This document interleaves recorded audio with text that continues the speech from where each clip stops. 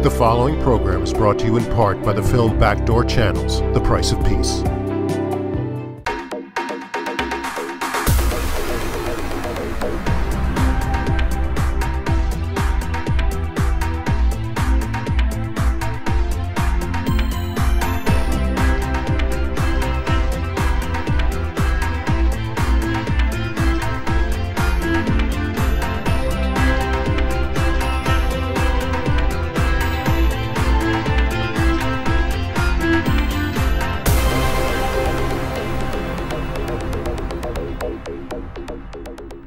Welcome to another Leon Charney Report. We have a really eclectic and exciting show tonight. My name is Oded Rose. I've been born in Israel 50 years ago. I'm actually a CEO of an Israeli company that sells Israeli technology all over the world. But my passion is creating and now starting a school, an international school that will bring students starting next month, students from all over the world. At 11th and 12th grade to study here in Israel the International Baccalaureate. It's a very well-known international diploma for high school. It's accepted all over the world by all the universities. And we are going to bring 100 students every year to a boarding school right here in Israel.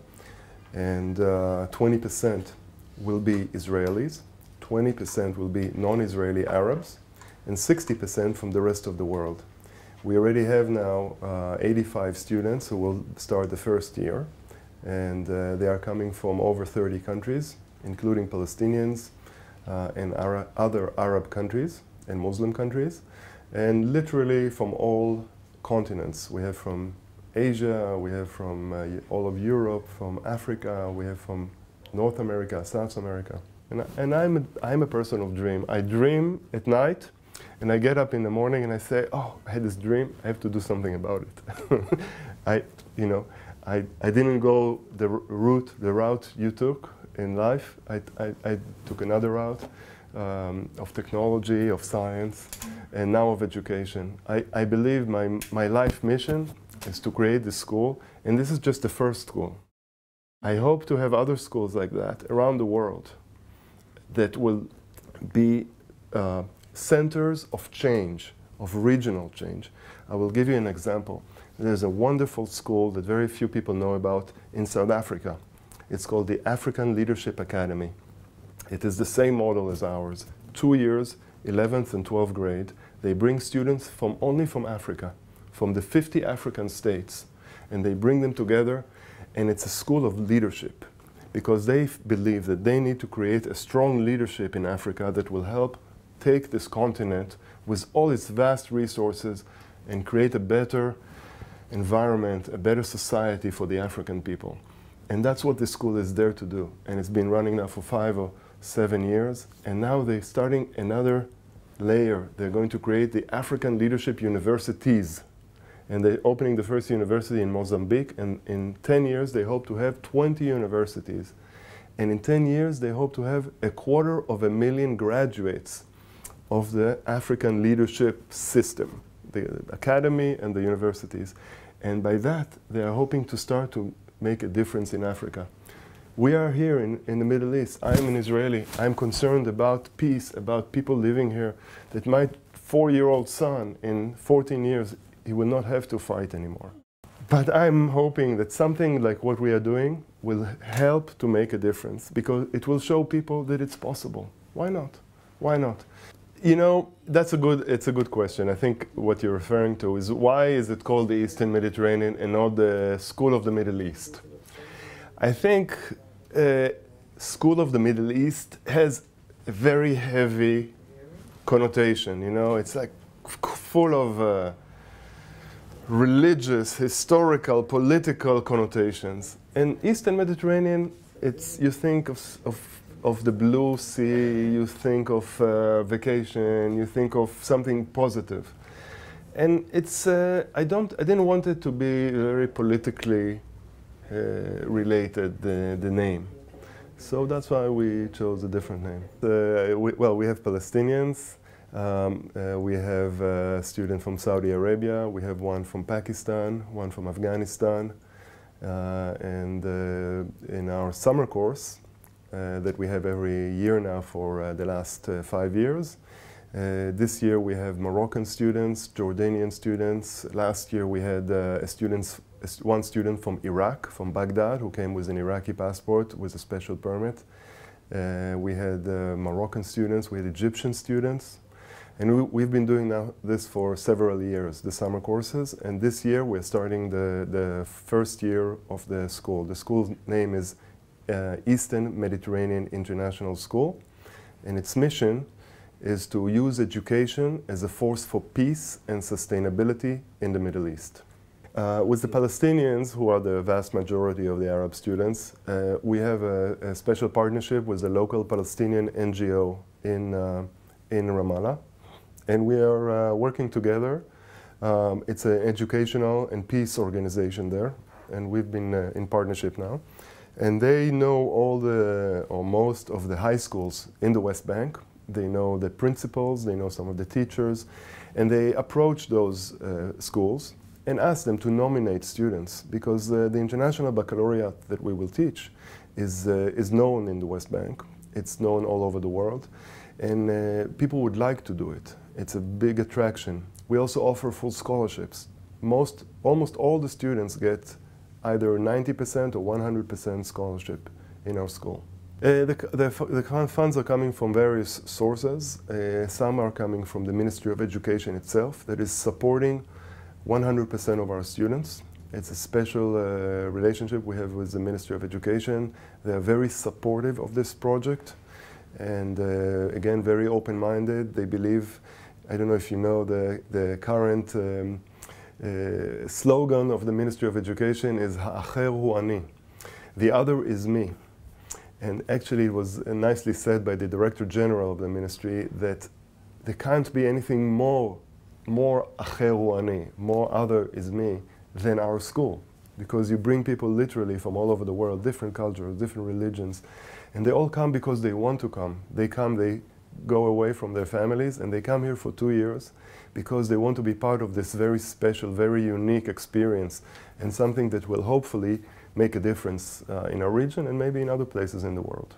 Those students and their families believe in this mission. They believe that they are there as soldiers of peace, and they want to be soldiers of peace, those students and their families.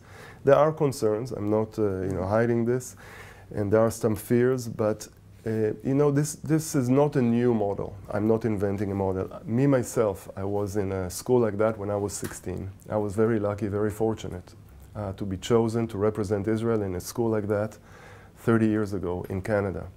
And I went there were 200 students in 2 years from 80 different countries, including one Palestinian, one Egyptian, and one Israeli, just the 3 of us. And I came back, after my military service, I said, we should have a school like that here, because here it's where it matters. Canada, it's great, but you want to teach the Canadians how to live in peace with the Americans, or there's a school in Norway. Do you want to teach the Norwegians how to live in peace with the Swedish? It's great, but where you really need to do it, it's here. So I said, and that was 25 years ago when I started thinking about it, and I had this dream for a long time, and now this dream, fortunately, is coming to fruition. When I was a student in Tel Aviv University, I decided I have to do something about this. And I said, okay, I cannot open the school right away. This was in the middle of the Intifada, 1992, before the Oslo agreements.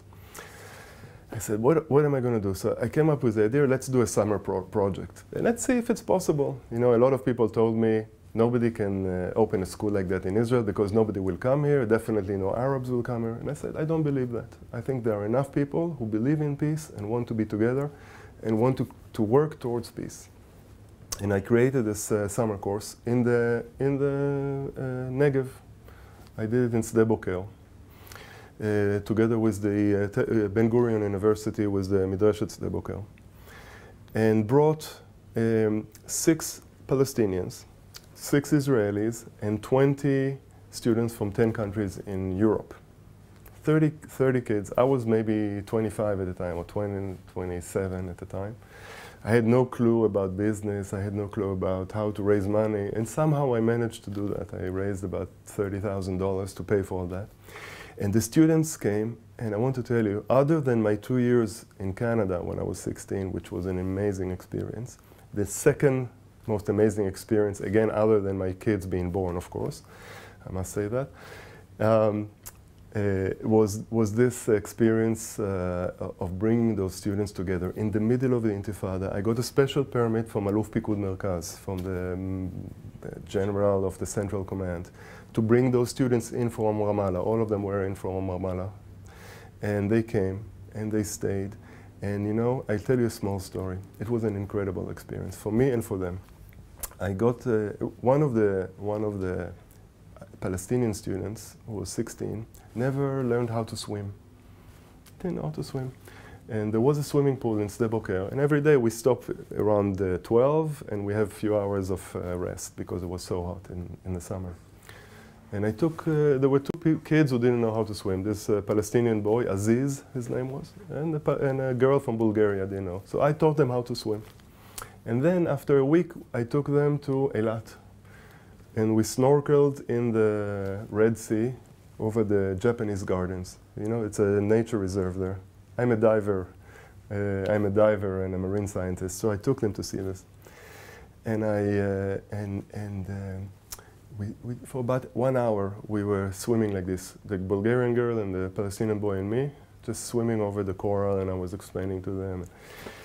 And then, after this course ended, I got a letter. Now remember 1992, the middle of the Intifada. A letter from Aziz, and he wrote to me, I don't remember exactly how he wrote, but he said, I felt that you were my older brother. You showed me that there are worlds that I didn't know even existed. And he referred both to the underwater world, but also to the world of peace. So this is an anecdote to a long answer to your short question, how they felt. It's you know, there's this guy called Mark Zuckerberg, invented a great thing called Facebook. They called me the Facebook animal. Because of necessity, I started working in the Facebook, and other people who are now working with me. And we are reaching people all over the world, and it's not very difficult. You reach people, you can advertise, you can target groups that have special interests, and that's what we do. And we reach, I tell you, we have in 3 months, tens of thousands of likes on on our Facebook page. And we got students, we got hundreds of applications, or hundreds of people who asked about information. I think we had about 200 applications, and we selected 80 or 85 students from that. How do we select them? They have to have good grades, so they have to bring a proof of their school diploma. They have to be reasonable English. Doesn't have to be perfect English, but reasonable, because the International Baccalaureate, the IB, is a very tough program. They have to show proof of community involvement and leadership. Now, at age 15, 16, you can't expect them to be leaders of the world, but they have to show something. And they all have to go through at least 2 interviews over Skype with our staff. We have a selection committee that they have 1 interview. If they pass the first interview, they go through a second interview that also has the school psychologist, school advisor. And she sometimes can see if there's some people who have, I wouldn't call problems, but issues. So we have all this. We need a couple of recommendations from the school principal, from the teacher. We ask for them to write an essay, things like that. First of all, we had an international search for a director, for the director of the school. And we're very fortunate to find Mr. John Potter, who has over 30 years of experience in education, international education, and especially he has 15 years of running schools in Muslim countries. In the last 10 years, he started and ran a school in Turkey, in Izmir in Turkey, an international school, and he was the principal. Before that, he worked in Dubai and in Malaysia or Indonesia. We have 3 other teachers who are non-Israeli, and about, I think, 9 or 10 who are Israeli but most of them have international backgrounds. So either they are new immigrants from various countries or have lived in other countries, and they all can teach in English. We are in partnership with the Tel Aviv University, and we are together with Tel Aviv University are developing a very unique program that is also being approved by the Ministry of Education as an experimental program. And we are developing a program that will combine entrepreneurship, sustainability, and peace, these three elements.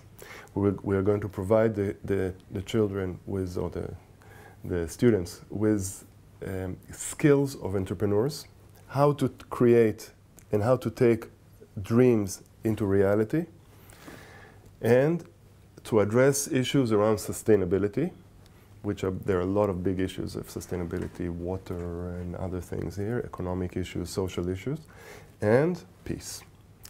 And these three elements, yes, we're going to give them those skills, those tools, how to dream and then take those dreams into reality. We call our school the School of Change, for change, because we want those students to be agents of change. It's going to be huge. It's going to be hugely successful because the kind of partners that we have. The Ministry of Education is fully behind us. The Foreign Ministry is fully behind us. They ask all the consulates to help us. You ask how we got students. The consulates all over the world, 100 consulates, send invitations to high school to send candidates. All the students will live in dorms in Akfar Yarok. They live 4 in a room, which is the standard in these kind of schools. Girls in one wing and the boys in another wing, 4 in a room. So they're all separated, especially because of Muslims and some other religious students. It's it's a big concern. And you know, we had here a visit from the Palestinian families. All the Palestinian students came to visit us about one month ago with their families. It was an incredible day. They came here with 3 buses because they had to come from Tulkarem, from Ramallah, and from Bethlehem. They had to come in 3 different buses because you can't get them all in one place. And they came for a day to our school. They had breakfast, and then they had a tour, and they had questions, and we answered, and then we had some more information sessions. And one of the questions was, you know, how are you going to make sure that the girls can maintain their tradition? And we told them, here is what we're going to do. They're separate, they have their place to pray if they want, and everything like that. Peace is such a big word, you know, and people have to realize it has to start with a compromise. It has to start with accepting the other side, that the other side are people. And you know, it's unfortunate, but there's very little that is being done in Israel and on the Palestinian side or the Arab side to try and teach the young generation about the other people. Palestinians are talking about themselves, the Israelis are talking about themselves. Each side has its own narrative, and there's very little communication between the two sides on the people level. Our school, the school that we are now starting, is aiming to address that. You know, I want to tell you something. When I started talking to the Ministry of Education about this program, they thought I was crazy. Yeah. But now, 3 years later, they are fully behind this program. I was able to slowly get them to understand that it's for the benefit of Israel. To connect Israelis to the world and to bring the world to Israel, it's for the benefit of Israel. Why not? The name of our school is the Eastern Mediterranean International School. We are bringing, it's opening next month, we are bringing 100 students from all over the world. 20% are Israeli, 20% are non-Israeli Arabs, mostly Palestinian from the West Bank, and 60% are from over 30 different countries around the world, from Latin America, North America, all over Europe, Africa, Asia, and even as far as New Zealand. We have students who are coming from all over the world, and they all come because they believe in the mission of the school, which is to use education as a force for peace and sustainability in the Middle East. Thank you very much for having me.